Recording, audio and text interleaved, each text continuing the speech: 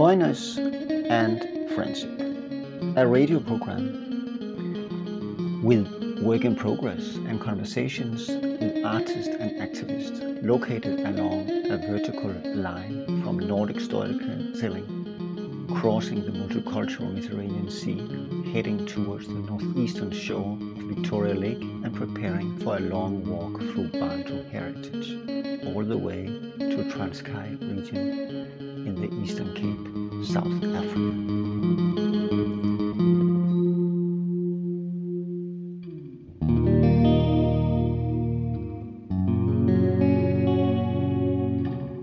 Welcome into our horizon.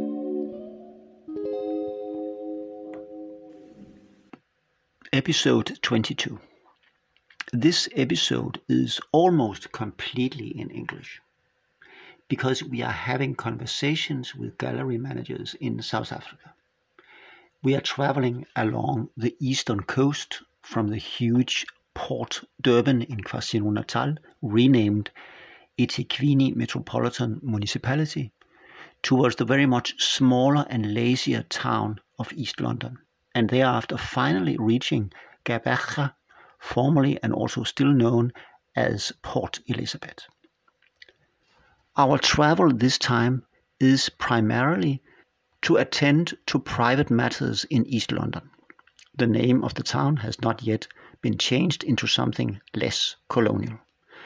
East London is also where it all began 6 years ago, at least when it comes to our journey into South African contemporary life.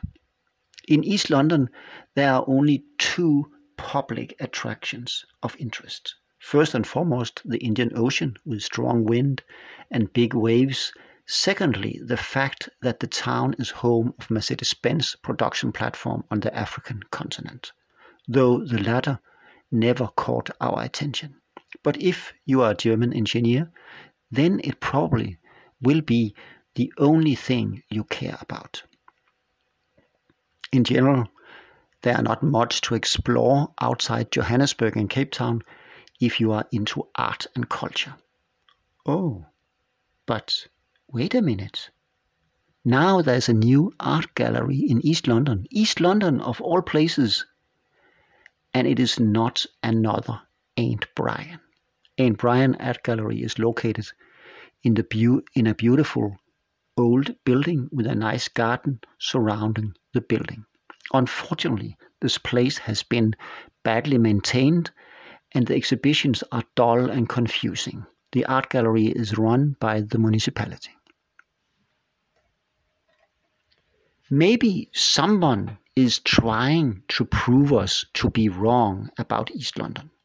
Since we are already here to spend Christmas holidays and celebrate New Year's Eve, we make a quick decision of giving ourselves a challenge. An episode on the art scene, not only in East London, but along the coastal line in Eastern Cape province. We want to explore contemporary art outside of Johannesburg and Cape Town, beginning with Limani Gallery in East London. Where are we? We have already disclosed where we are. We are in East London. Since we are working with sound, there's no better way than listening to how it sounds getting there and which sound is welcoming us back.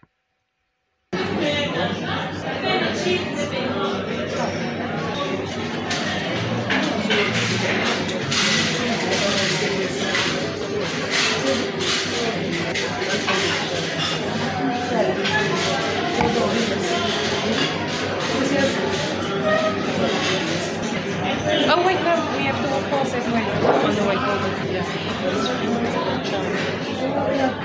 She said she's maybe a few more kids because I'm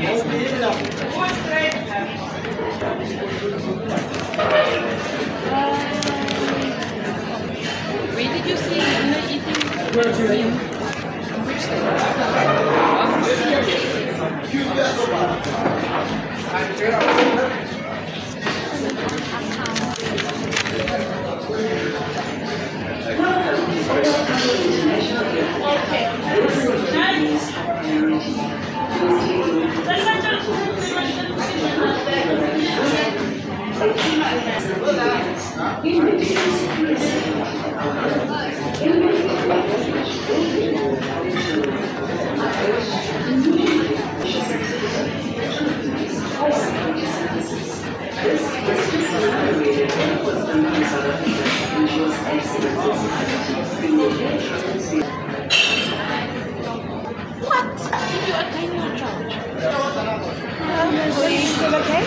Unless this one, this table.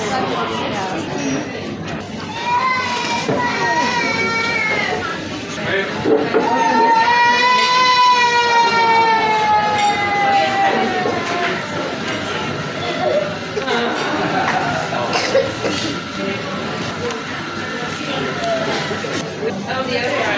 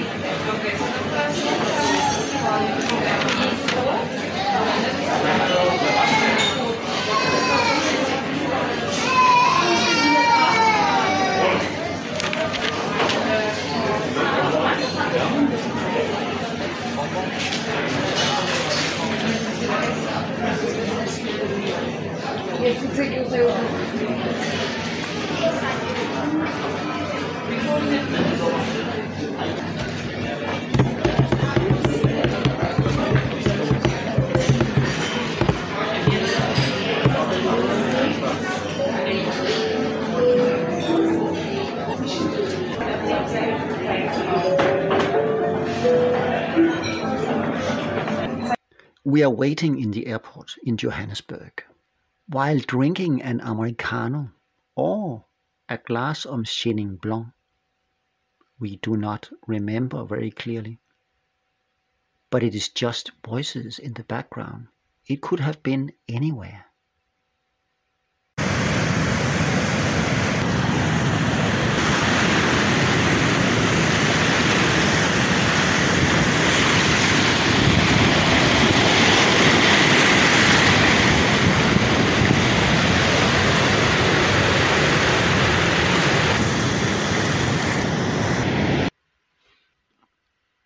We are listening to the waves from the Indian Ocean in Gqeberha, which is an area half an hour outside of East London to the north, popular for relaxation during weekends.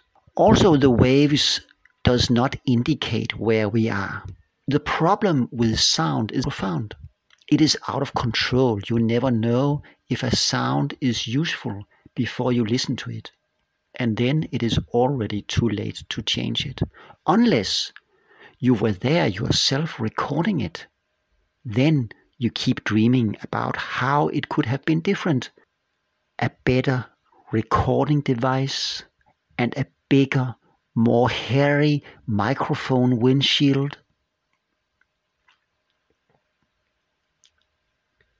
There are places I feel before I get to know them. When I step on the ground for the first time and I just know that my life is about to change. Quote from Lerato Mogridge, the vagabond wandering through Africa on faith, page 144. Nahun Beach is for us such a place, though our lives had already changed many times.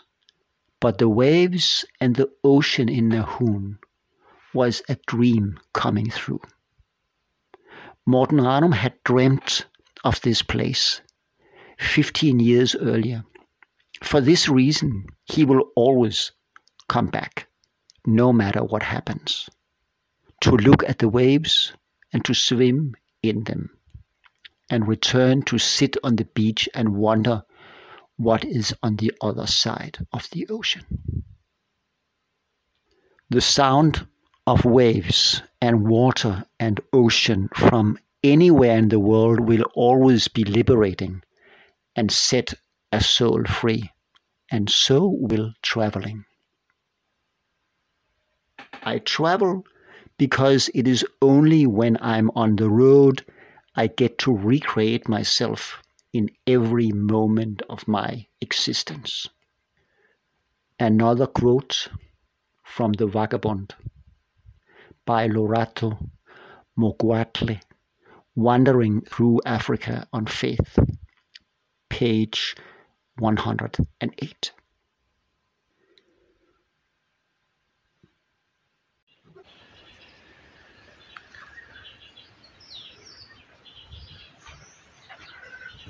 Jeg sidder og læser Vagabond, Wandering Through Africa on Faith, skrevet af Lorato Mogridge. Det er mærkeligt. Jeg har læst mange af den her slags bøger, der handler om, hvor mennesker har været, hvor et menneske har været, og fortæller om ting og overflader, som de har passeret. Men det er som om, at der ikke rigtig er noget, der indfanger min opmærksomhed. Der er ikke noget, der får mig til at blive stående. Der er ikke noget, der får mig til at forstå det sted, det pågældende menneske har været. Endnu mere mærkeligt er det, fordi at jeg netop har læst John Coetzees bog Summertime, som en biografisk roman, der er opbygget som en række interviews, hvor en biograf interviewer mennesker, som John Coetzee har kendt eller kender, og som udtaler sig om ham, som bryder ind i de her interviewer for at tjekke, at de nu bliver citeret rigtigt af denne biograf, som måske ikke er John Coetzee selv. Her befinder vi os på forskellige steder i det sydafrikanske samfund, tilbage i 1970'erne og 1980'erne, og vi har en stærk, meget præcis fornemmelse af, hvor vi befinder os. Og vi er meget nært selskab med de mennesker, som udtaler sig kraftfuldt videnskabeligt om John Coetzee. Så er der selvfølgelig Gqeberha Levi og hendes bøger, hendes prosa, som er knasende brilliant, frodig og med voksne sætninger, hvor du virkelig føler, at du er til stede. Du er til stede et sted. Her befinder vi os også ofte i Sydafrika, men ikke kun i Sydafrika. Også andre steder. Denne biografiske prosa, som kunne være en hvilken som helst slags prosa, manifesterer sig som stor sproglig artikulation. En fantastisk prosa, misundelsesværdig på alle måder. Jeg er nu i gang med den anden af Gqeberha Levis romaner. We are reading The Vagabond, Wandering Through Africa on Faith. It's written by the South African writer Lorato Mogridge. She has been traveling as a vagabond through a number of countries on the African continent, and is telling about what she saw or which things that she passed on her way. We have read many of these types of books where an individual, a woman, a man, is telling about things in a shallow way that they have seen or encountered in their journey. But there's nothing that they write that makes us wonder or makes us stand still to think and feel. Maybe because here's nothing to feel, we are not really there. We are never there because the writer has already gone and continued in other ventures just as shallow as the previous ones. Even more surprising or peculiar or strange is it because we have just read Summertime, a biographical novel by J.M. Coetzee, John Coetzee. The novel is constructed as a number of interviews or conversations with people that knew John Coetzee, they are being interviewed or they are talking with the biographer, the person who is writing the biography of John Coetzee's life. The biographer might or might not be John Coetzee himself. The people that the biographer is talking to is constantly, or not constantly, but sometimes once in a while, interrupting the conversation to check if they are quoted correctly by the biography. If there's a problem, the biography apologizes and corrects the mistake. In the novel, we are in South Africa. We are back in the 1970s and 1980s. We have a very strong and precise experience of where we are located. We are present. We understand who we are talking to. We understand the things that they are explaining. We see John Coetzee. And then, of course, there's also Gqeberha Levy. Her books and her prose. In the book we have just been reading by Gqeberha Levy, we are also in South Africa, but we are not only in South Africa. The prose she is creating, she is writing, is crystal clear. It is sparkling like small stars. It is dry and crisp. The sentences are growing like the leaves on the tree in the forest. And we are really alive. We are convinced. This biographical prose, who could have been any kind of prose, are manifesting itself as a brilliant forest of reality, of something generally. We are alive in her words, and we are there. During 6 years, coming and going to East London, Morten Ranum has been trying to look for art and culture, but only encountered guild theatre, where there is hardly ever any performances. Maybe a school play once a year, and from time to time used for private parties. Next to guild theatre, there is a museum with a zoological collection and sometimes a historical exhibition. The museum looks like a shadow, and all the exhibited objects are bleached as if no one has been inside the museum for many years. The cafeteria next to the museum seems to always be closed. Down the road from the theatre and museum, you will find the earlier mentioned Anne Bryan Art Gallery, who only complete the already established atmosphere of depression.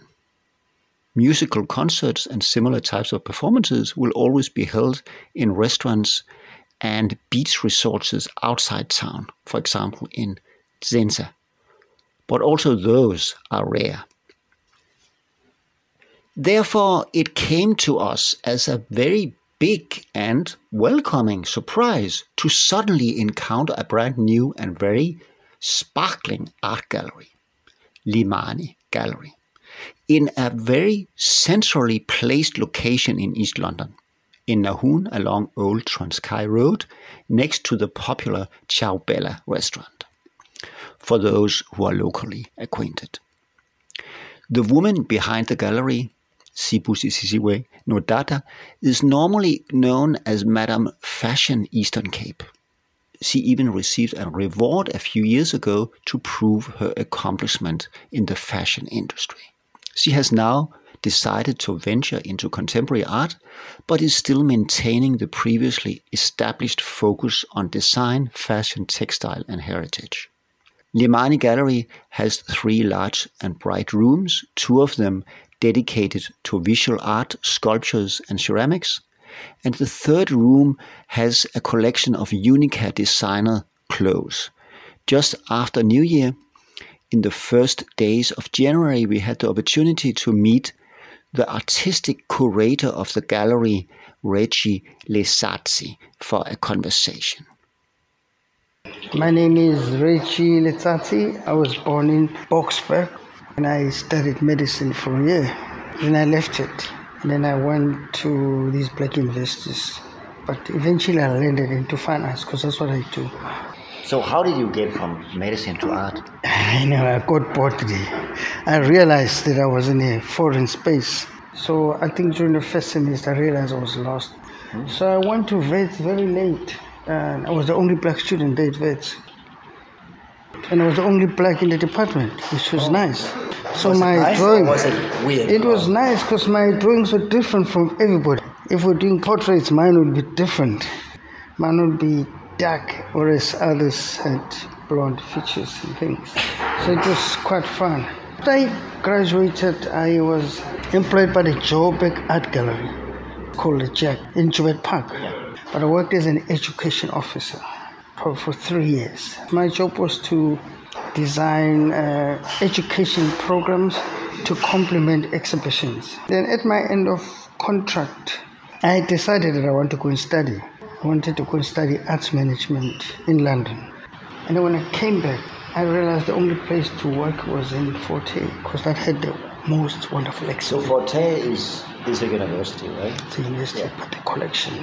Okay, so you didn't end up there because it was specifically focused on art? I was interested in their collection. But the only art gallery for black artists was at Forte. And Brian has got a very historic collection of South African art. Yeah. If you go to Brian, because I've been there several times over the last 6 years. They don't even show them. It is a strange place to come to because it's it has not really been maintained, or There's you get no very echo. confused about what is going on. What is the role? So, yeah. And I always kind of was a little bit sad about it because it's a brilliant building, and there's a lot of rooms. There's upstairs and several rooms downstairs, and there's also kind of a room upstairs where it looks like a study or something. There's a story what is your There's a story about Brian family, and the Bryans did not have children. So before he died, Mr. Bryan bequested that building to his wife. That if they die, that house must be turned into a gallery, and it must be used for free. And they gave it to the municipality. What is the challenge of Brian, do you think? That it belongs to the municipality that's not really interested in it? Or is it a question of management? Now you're comparing Jack and Brian. And because there has been recently this discussion about Jack in Joburg, about that the malfunction of it and the wear down, which is kind of a little bit similar story than Brian, because if you come. Last time I was in Jack, which is 3 months ago, because I wanted to see, is it really this bad? Because I hadn't been there for 3 or 4 years. And it was strange because suddenly the gates are gone. There's suddenly just like a ruin where there's supposed to be a shop. And the rooms are really went down. So because of the present, what happened there is that the same story as same story? What happened is you mustn't forget the original municipality was run by what you could call National Party. For the older yes, they were interested in their collection because it reflected their history. That's why they could buy those pioneers, because they had a history. But when you look now, there was walk-ins of the new government, the present one, which did not really care about that heritage. The problem here is that it is the municipality who runs it's Joburg municipality. Yes. And not national government. Okay. First of all, municipalities have no mandate to maintain museums. They do not have a legal mandate. It's national. So where's the mandate? The mandate is with national. But they are not funding. They're not doing it. So there is kind of a confusion there. There is a confusion there. But then I left Forte 2 years later. I was invited to apply for a job as a project manager to set up a museum from scratch, the so-called Albert Luthuli Museum. Then I set up a small dealership called Art Trends, which is a small company of dealerships selling work, going to auction houses, buying affordable pieces, and selling them afterwards to museums. So I sold to a National Gallery in Cape Town, and when it was eThekwini, I sold as well. I sold to the Gqeberha Gallery, and while I was doing that, Linda could recruit me. There are galleries in PE, but PE is very metropolitan. It's a vibrant city, and it's a metro, but also it's governed by DA. So those things matter. So you mean because DA still have another relationship to art and culture? Yes. I was told that Leon from Brian has been here and talking to you or something. Yeah, no, we engaged with him. We went to see him. Yeah. That was our plan. Or you went to see him? Yes. Or he came here? No, we went to see him. Okay. Bush and I told Bush, let's go and consult this guy. Yeah. I think he needs to get a sense that we're excited, and we want him to be excited too. Yeah. So we went to him. Yeah, he was excited. He says, great. He even came to the opening. I invited him, he came. So he also says he will continue to feed in some ideas, even names, if we want them in the future. Before Christmas, when we were talking here, you talked also about developing a kind of a residentship or a retreat or something. Yes. And maybe this building, in Brian's building, would be good for making a retreat because it is a charismatic building. Of course, it will need some renovation. Maybe you could try to talk about some of these artwork here. You mentioned that Leon actually gave you this idea of Claudia Hock. Yeah, Claudine Hock. And she's German. Yes. She's German, but she's living in South Africa. Yes. She's been here for many years now. She's exhibited in Brian many times, and then she stopped. But she's living here close to East London. Huh? Yeah, she lives in Gqeberha. But has she also been exhibited other places? I like the word other places. You know, she refers to these other places as framers. Framers. You know, those framers who call themselves galleries. Places where you are making frames for art pieces or for photographs, who sometimes call themselves art galleries, but which is not an art gallery we are talking about. Yes. Claudia here, her paintings is quite big, and it is oil on canvas. And how would you describe it? Her work is very special. She invented a technique which I have not come across until I met her. When she paints on the canvases, which is mostly abstract, she allows it to dry over a period of 1 year. That means these paintings, once she's done them, she lets them dry. Okay. Once she dries, they dry it, like finish real full year. Then she takes a grinder, you know, a grinding tool. Mm-hmm. And then she kind of scrape the paint the layers off, to get the layer underneath. So she has been painting in a couple of layers already in the first place, and then they scrape it, and then something will remain. Remains, yes. Yeah. Some new colors come out, which were not initially in the and that is why it looks. That is why it looks, because it looks quite thin, and you can actually see the structure of the canvas through, and there's even some tearing, which is also intended. And is this intended? Yes, intentional. You see, I like the way because it shows a new direction of work. But will she then? This is what I call new direction. But will she kind of paint on top of it again after scraping? She could paint because she's just found this experimentation, and she found it works. She writes this. She wrote after she writes something after. That is after scraping. Yes. Then she writes with a pen or. Yeah. So the pen or crown charcoal, for instance, these circles. Can you see them? There's circles in the center piece, and then there's some writing to the left here. Well. Interesting work, you see. And some marks as well. Yeah. And these here, they look like charcoal. It shows that she's actually interacted with this canvas heavily. before letting it go or stop working on it. And look at the tearing here. But one of the things she wanted to do on this painting was to remove the spine and paint it white and put it back so the white can come out on those holes. Okay. I was a bit worried. I said, what if you can put it back? But actually, I thought at some point when I looked at this painting, I thought it was like a cross, or it's like a window that you look out of somehow, great, which has an interesting effect, I think. Yes, absolutely. Because you are kind of looking through the painting in some strange way. Yes, absolutely.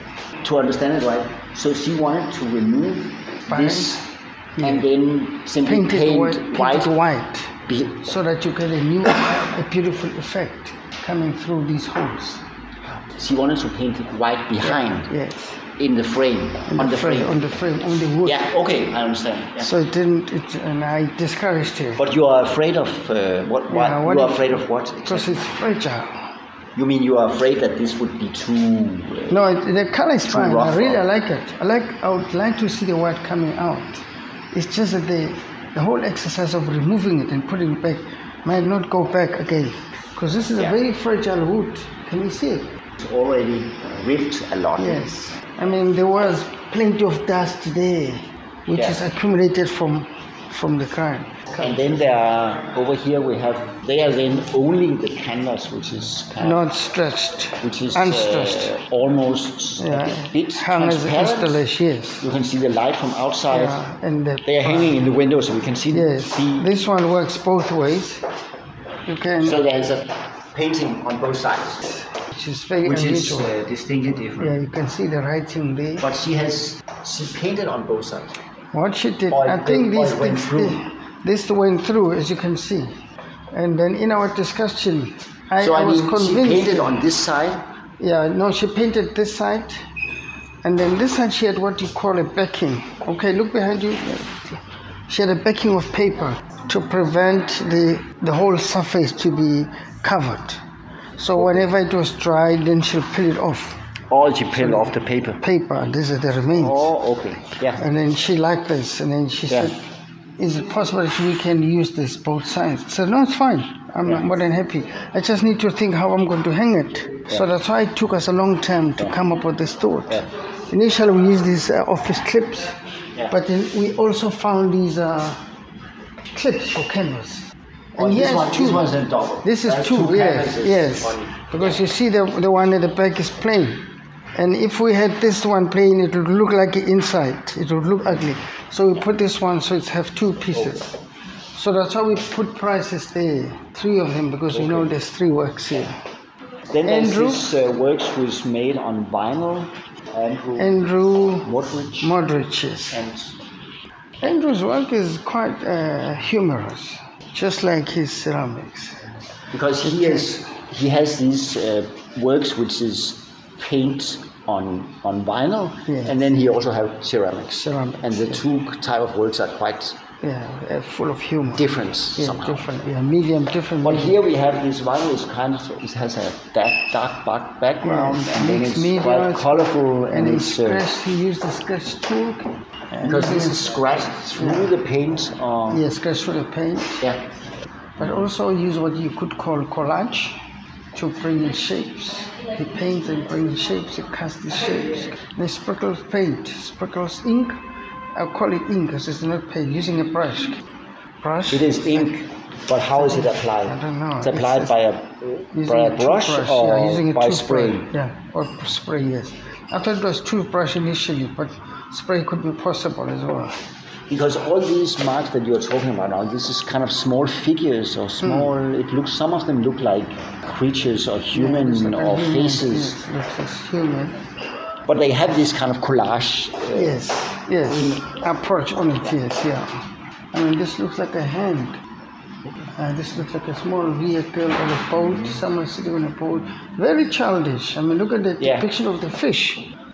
And this also is a collage, but you can see all that influence from Norman Catherine's work, because she was influenced by Norman Catherine, especially on those two. Because there's this one, and then there's these two. The other room, there's 2 more, 3 actually. There's this one. Yes, there's this one. Who's similar to the first one, who is also very dark. and have these collage applications on it. I think what he did on this vinyl, I think he finds it white. So the vinyl is white from the beginning? Sprays it, yes. And then he puts, so I mean this is, the area where there is white, it's the original? It's not original. Okay. So he made it black, and when he scratches, the white comes up. So there's one who is actually white. There's a white one, which is put, he has not black on it. Yeah. Instead he's used black to draw. This white one, there's a lot of whites, so he has not painted it. Not painted, And there's very little scratching, you see. This one he painted black, then scratched again. And then this one he painted, but he didn't do any. So he's put a lot of collage. He calls this Phil Collins. That's him, right? It's himself? Yes. Okay. That's Phil Collins. That is so. Yes. Then you see himself. So he doesn't attempt to make a portrait of him. He just cuts it and pastes it. Yeah, because this is a photograph of him. And then he has cut out, so you can see the eyes and the nose and the mouth. And then here you see quite a lot of surfaces. You can see layer, the pink on top of blue, blue, red under, on top of yellow. These patches of surfaces, which is a nice interplay of surfaces, which is done. Yeah, it's a little bit connected to some type of pop art somehow. Yes. Which also are using this application. Yes. Or it looks like application. Yes. I mean, this shows almost like that you have printed on it. This one is from the Beatles. What's his name? McCarthy. Paul McCarthy. Yeah, and the wife. Yes, when she was young still. This one also, I only realized after a couple of days that this looks like one of those Mexican hats. Yes. I only looked at the eyes. Yeah. But there's a mixture of things there, collages, and it's starting to look like a frame. Using a masking tape, again, these images and mixing them with cut-out shapes. This is a moustache. Yeah, it looks like a mustache. There's a heart here with monster. Yes. And friendly fire. Yes. And the tit there, I don't know what it's doing here. And this looks like a hand as well. The aesthetics is a little bit similar to, when you work with art with children, sometimes you ask them to cut out something and then glue it on top. As a way of doing collage. Yes, that's right. Yeah. And he likes to play with three-dimensional things, because you think you can't see 3D things, but there it shows you that he's actually quite aware of what is 3D. And there's that ink thing. I'm not sure if it was intentional or it did not sit on the piece. It's flowing down and he's allowing it to flow. But the white ones for me are better because he has not used so much. And he also tries and decorates his surfaces, textures. Very stylized and simple things. These look like cigarette butts. But this work and also this work of the square is more kind of figurative. While the others where we have been talking about until now is more abstract. And these ones connect to the history of this province, about the experience living here. Because already the title is Xhosa. And I'm sure in other cultures they don't sit like this. I don't think men in Joburg sit like this. They might sit in a different context because it's a modern international environment, whereas this is rural, which somehow connects you to indigenous dress. I mean, you and I are in the center of these initiation rites and celebrations where people celebrate their culture.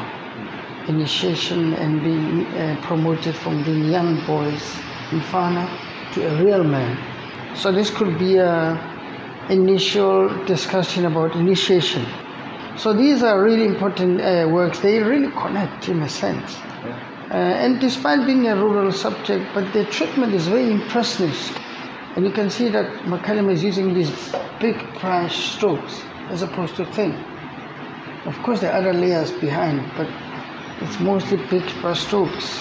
I would have said that white was the latest strokes, but I think yellow are the last ones to lay on this canvas.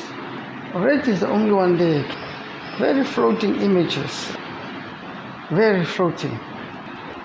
Well, you see some people from the front. They are in a public place, and there's a child in front of us with something in his hand. Yes. Yeah.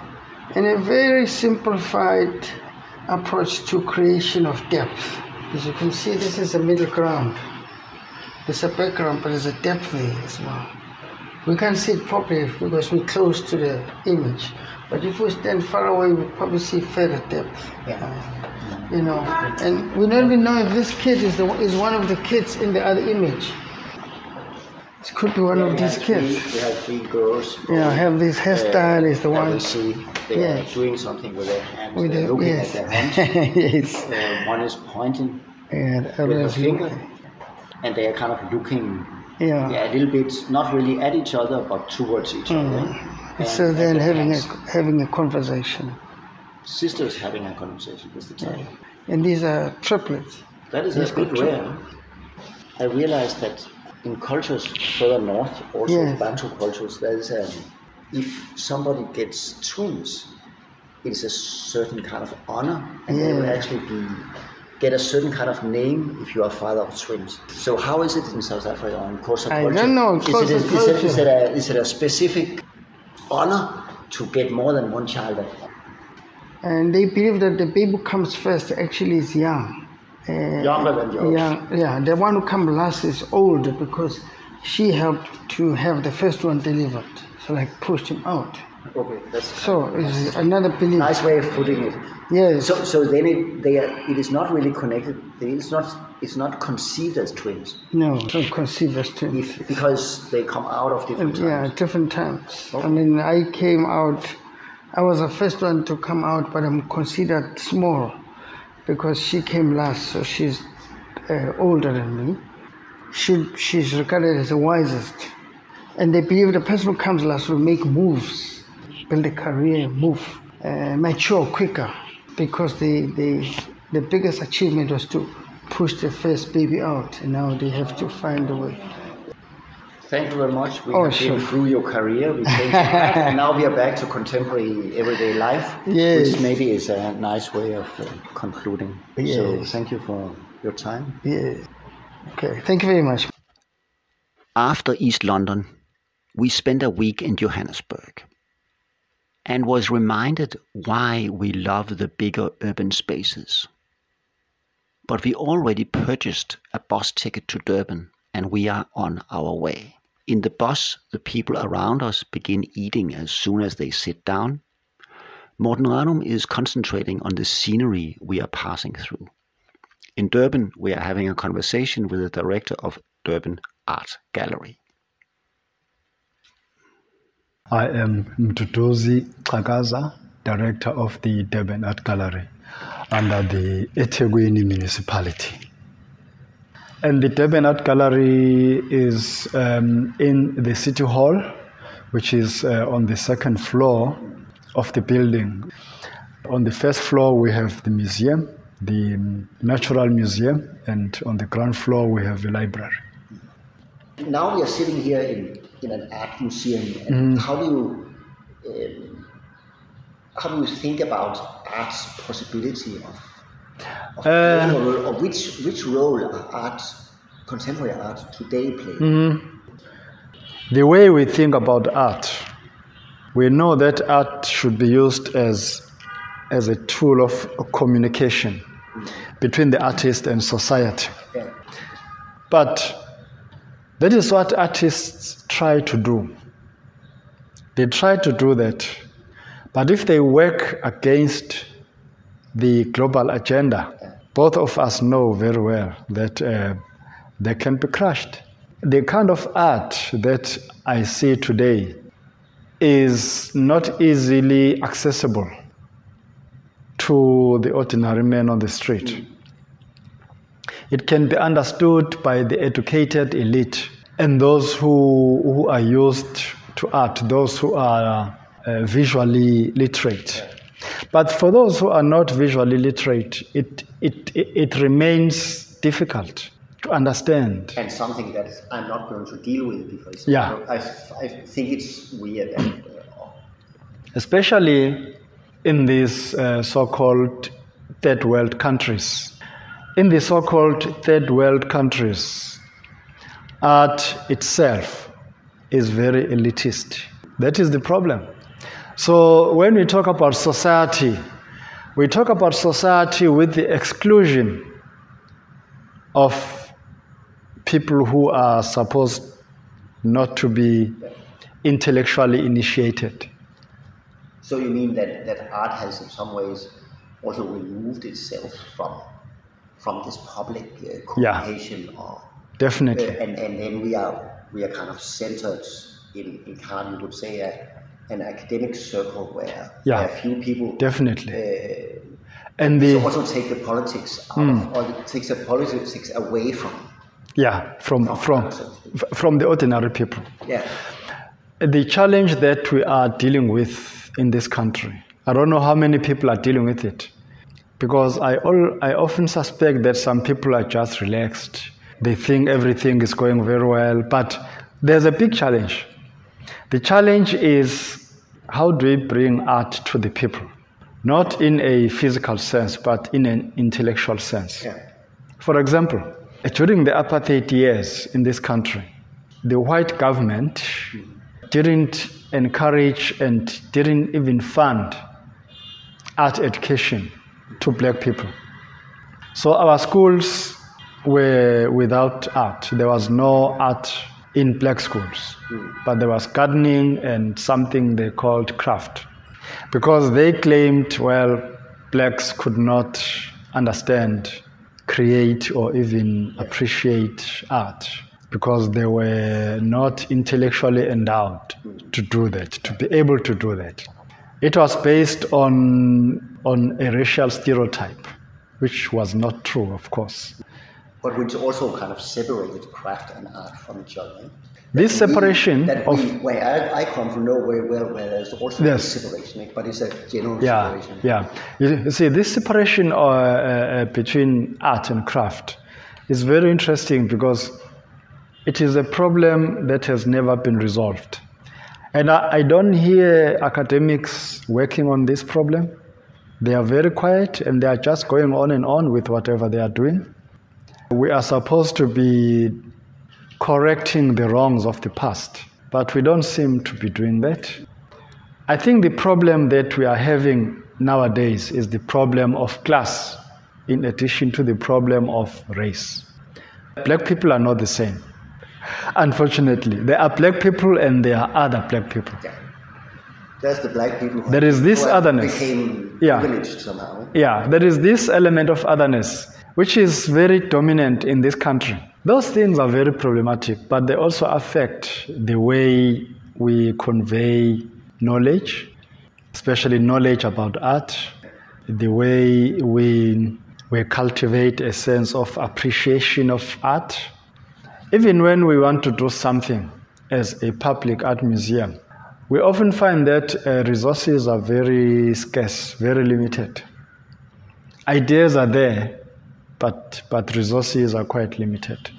So, and that is kind of a priority from the side of the government? Unfortunately, in this country, we have a government that is now being run by black politicians, mainly black politicians. We have a few white people in opposition parties. These black people, some of whom were in exile in Europe and elsewhere in the world, they still don't regard art as a priority. I just don't understand why. Because some of them are educated, and some of them were exposed to this culture of creating art when they were in exile.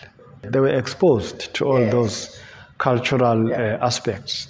But I just don't understand why, when they are back at home, they don't see the significance of truly supporting art.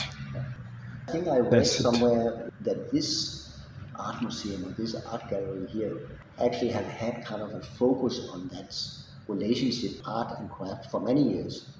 Yes, for many years. Before apartheid ended, it was also there was this focus on merging the two. I was thinking that what is this a kind of a strategy, or can we use this kind of that is so true. Instead of merging it, can this be used for kind of reinventing our knowledge or connection? Art administrators and managers of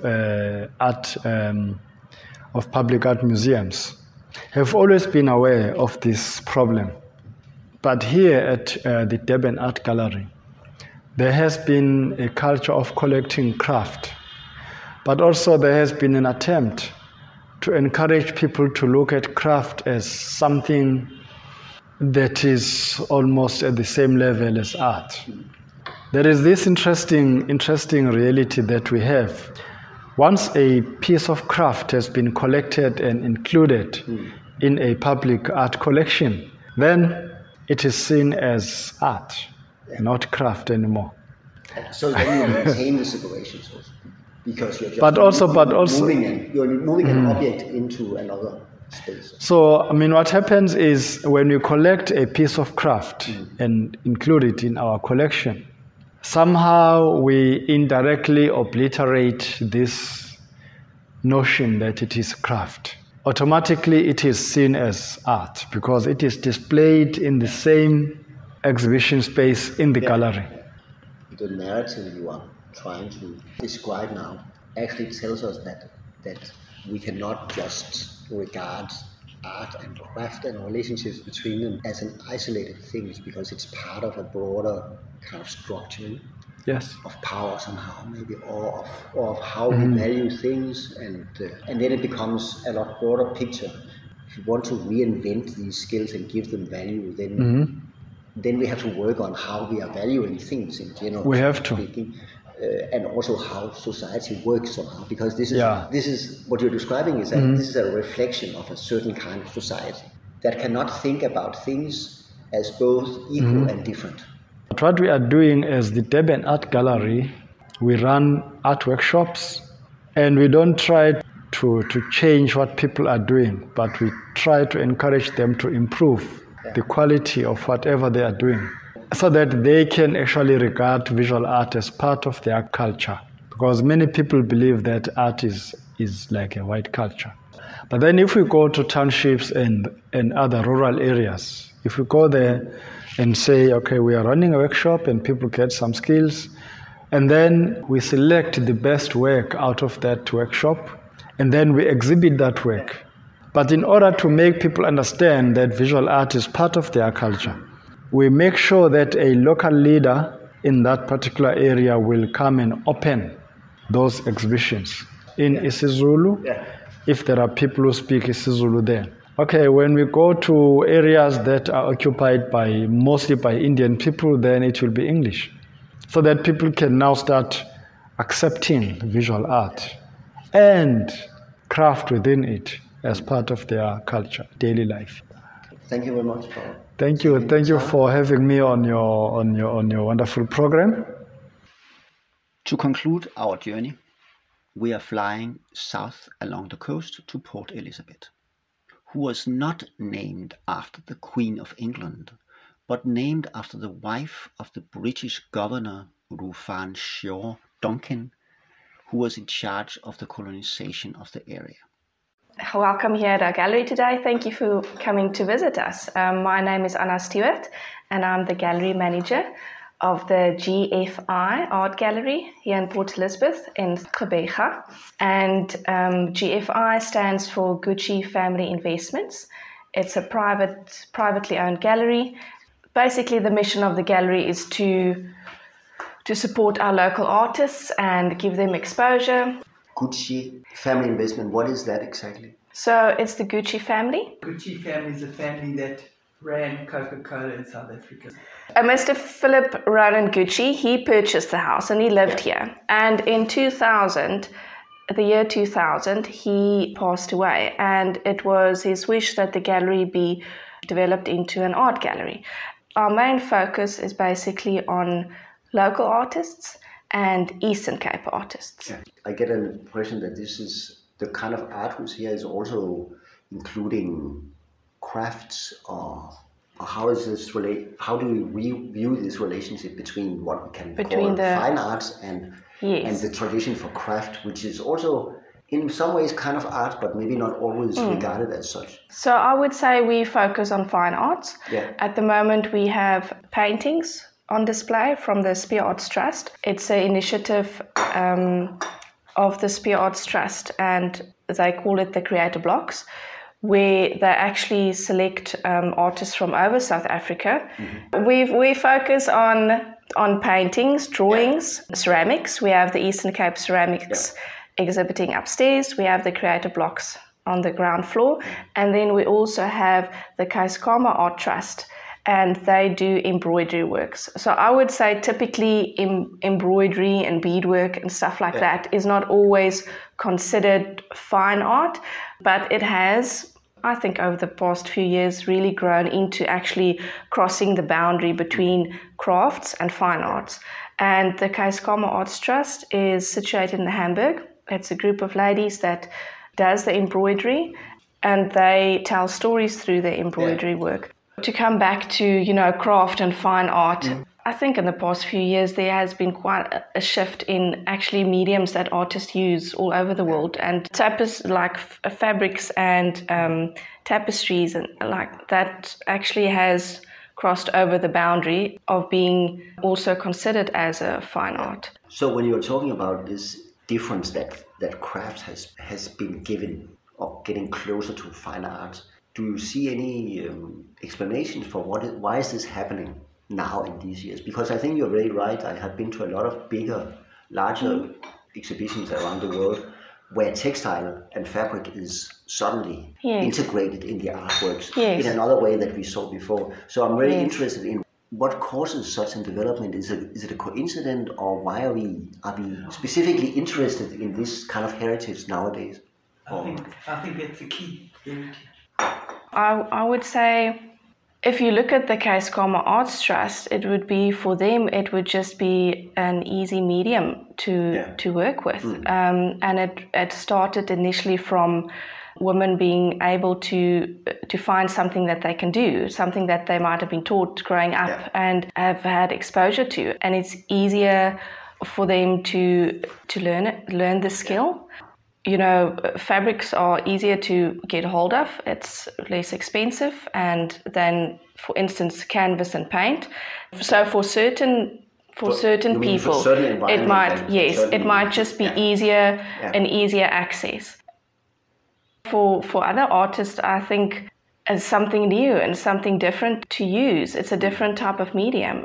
Some artists might be getting bored of just painting and drawing. But it's not only the fabrics. It's like using paper, for instance, in their work, or just using different mediums or mixing mediums. Maybe it also comes from the fact that, with the environment, people want to have less impact on the environment and protect the environment. It might also come from that aspect where people want to reuse stuff that have previously been thrown away and make something beautiful of it. Maybe that's a good way of concluding. Thank you very much. Thank you. All 3 conversations will later be available in full length as bonus tracks and podcast on Mixcloud, Spotify, and other of your preferred platforms.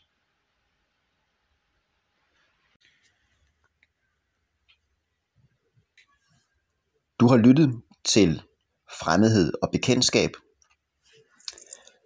Vi findes også på thewhiteafricanblogspot.com, og du kan gå i vores fodspor ved at betræde In My Footstep